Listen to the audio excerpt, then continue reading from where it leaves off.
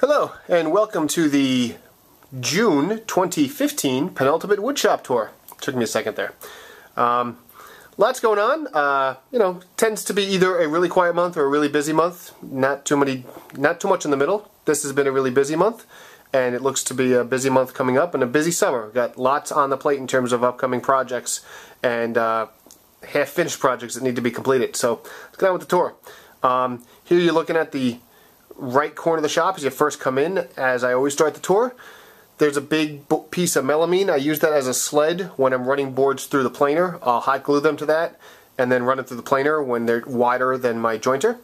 Behind that you got my Craig jig, my tapering jig, and down there at the bottom you still got this old concrete step that I've yet to take out.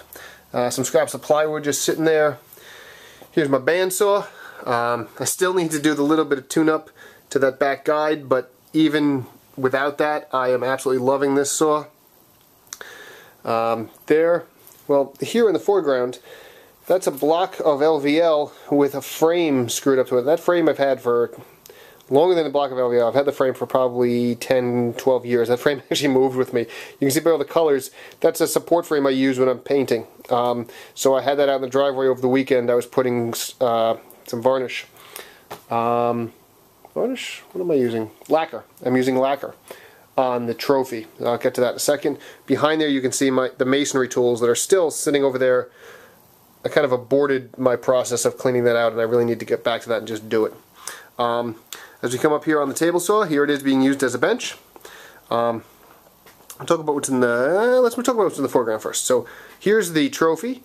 This has, I flipped everything over, and I've got 5 coats of lacquer on the back, on the bottom, and so far I've got 4 coats on the top. I think I'm going to go another 2. It's almost there, not quite. You see how beautiful that grain is? It's almost a, let me get the light out of the way. It's almost a crotch pattern here in the walnut. Absolutely beautiful boards. So the blue sections are where the bottles are going to go. I didn't want to get any I keep blanking on lacquer. I don't know why, but I didn't want to get any lacquer there because that's where I'm going to glue the bottles in. So this gets 3 bottles. They come up. Tops of the bottles go into there, and then 3 more bottles. They come up. Tops of the bottles go into there, and then this is where the mug sits, and it'll be a multi-tiered one, and that's the big extended base I made with plenty of room for them to attach plaques onto it. Over here you can see excess sanding blocks and things. That's just my headphones that I dropped there when I was taking them off last time, and my tape measures. And if you come around here, more sanders and just other miscellaneous things that I've taken out.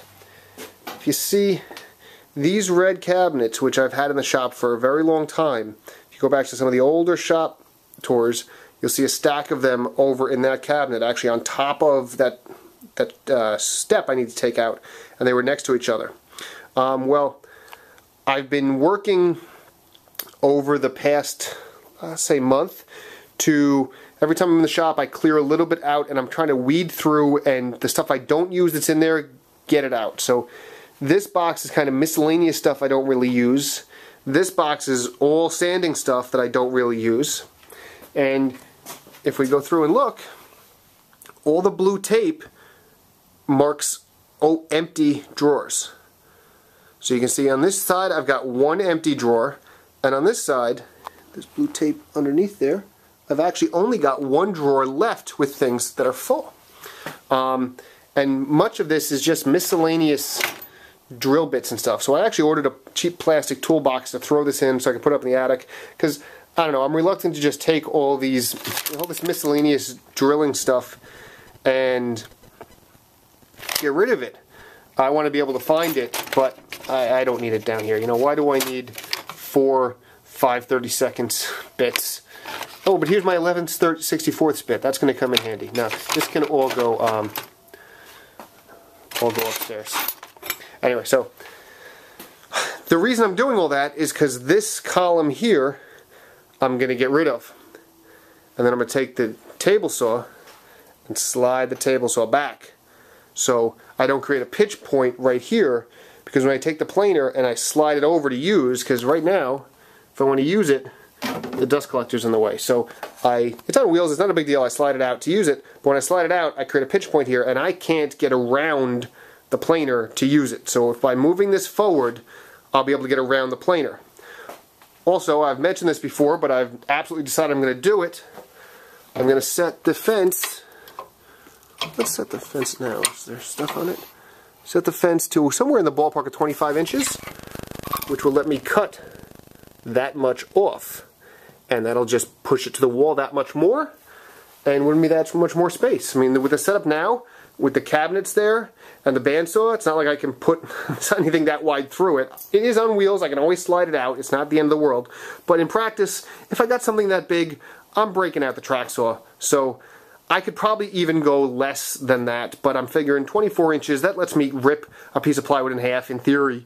So, you know, I could probably take it down to 18, but it's just going to win me a couple more inches, just make the space that much more efficient.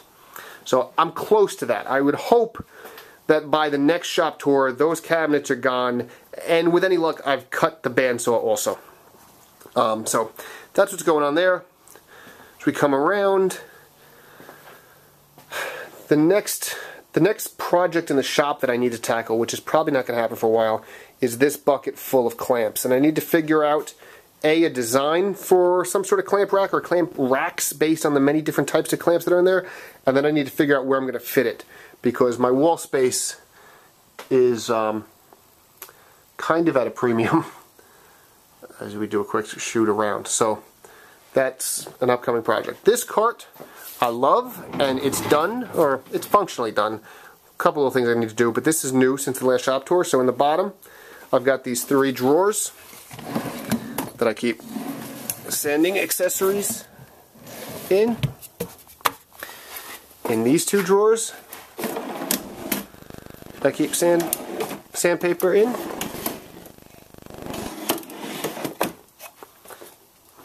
And it takes a 7-inch grinder, a 6-inch Rotex, the 5-inch Rotex, the 4 or 3.5-inch Rotex, this RAS 115, which is a beautiful, beautiful grinder. I love this thing.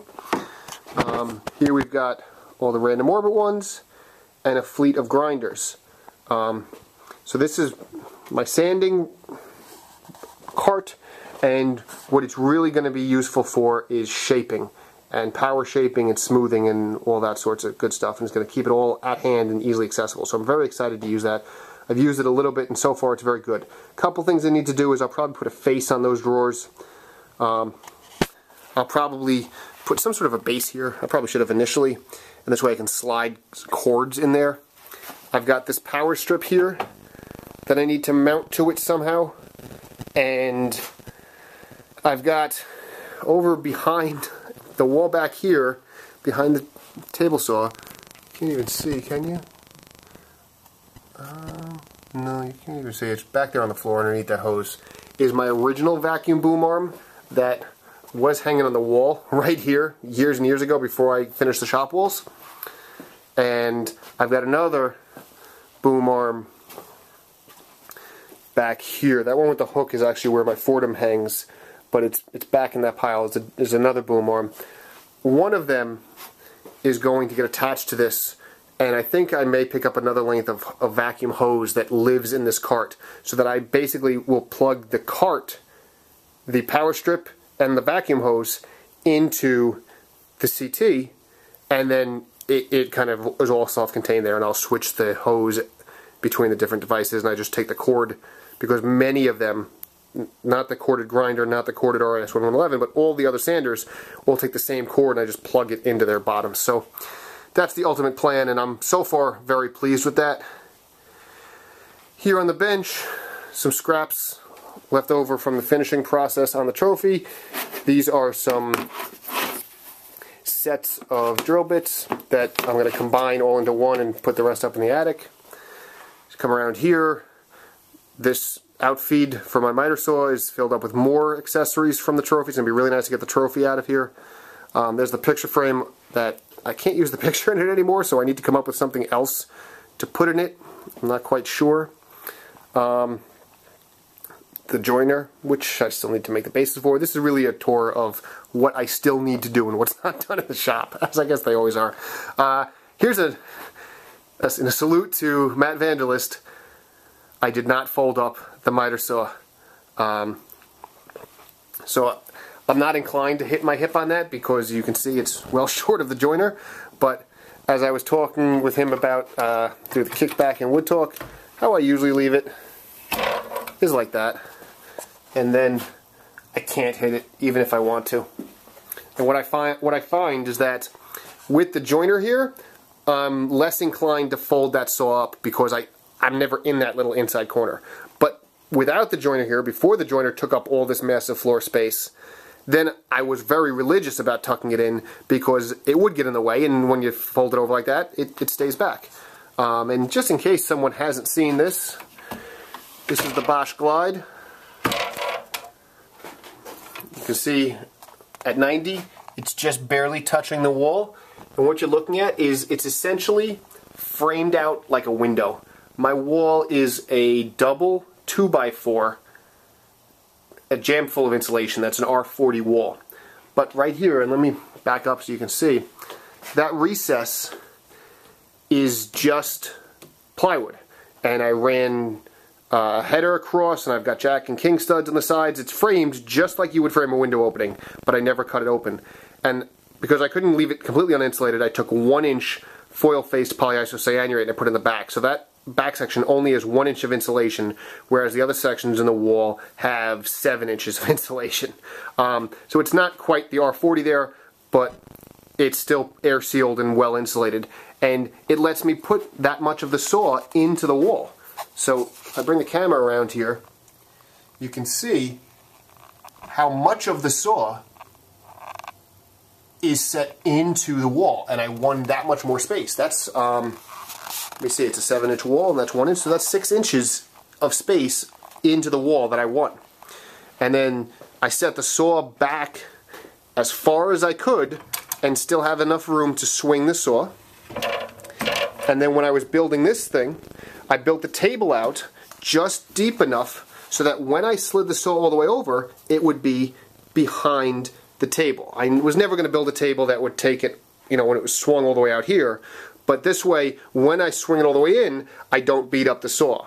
And if memory serves, the table is 14 inches off the wall, which is not insignificant, but previous to this Bosch Glide, I had the DeWalt 12-inch with the big rails, and the table I made for that DeWalt was 36 inches deep. So 36 to 14, and I think it's 14, I should take a tape out, but it's about 14. It was a dramatic, dramatic savings. When I first brought that other table into my shop, and it came out to about here, I was like, you know, okay, we got to rethink this. But that saw, I find, fits into this space amazingly well. And for anyone who's really considering it, what I find to be the critical measurement is from the fence to the back, because that determines how far off the wall the saw has to be, because again, you can always fold the front, but you can't fold the back, because you have to be able to use it. From the fence to the back of the saw, I don't remember what the measurement is on this Bosch, but I was seriously considering the Capex when I bought this, and I went to a store that had them both, and I took a tape measure out, and the Capex from the fence to the back is actually 2 inches deeper than the Bosch's. So if I had a Capex and I slid it away the same way, the body of the saw would have to be 2 inches further up to accommodate the back of the saw, and the table would have to be 2 inches deeper, and it would just take up 2 inches more of the shop, which I'm happy not to give up, and I have no complaints at all about this Bosch. So, enough about that miter saw. Come around here, nothing too fancy. It's my homemade Cyclone, which continues to work excellent. Someday I will break down and make a video just about the Cyclone, but it is fantastic. Anybody has questions about it in the meantime, just hit me up with an email or comment on this video, and I'll fill you in on the Cyclone. And here's the planer and my wood storage. That's about it. So, fairly busy shop time. We've got the trophy just about to be wrapped up of a project for my accountant. I'm just about to start. That's going to be a very quick project for his desk. And I have a little project to do for the bathroom that I need to get wrapped up. Then at that point I'm either going to make a window seat for another client, or jump into the sculpted rocker. I hope I get to jump into the sculpted rocker, but I may have to do the window seat before the sculpted rocker. But in either case, I should have my walnut for the sculpted rocker should be in about a week or so, and we're going to go to town on that as quick as I can. I've been watching all the videos and posting to my Chaircast audio podcast, the radio diary about the sculpted rocker. So that's where we stand. Thanks again for watching, and I hope your shop is coming along nicely.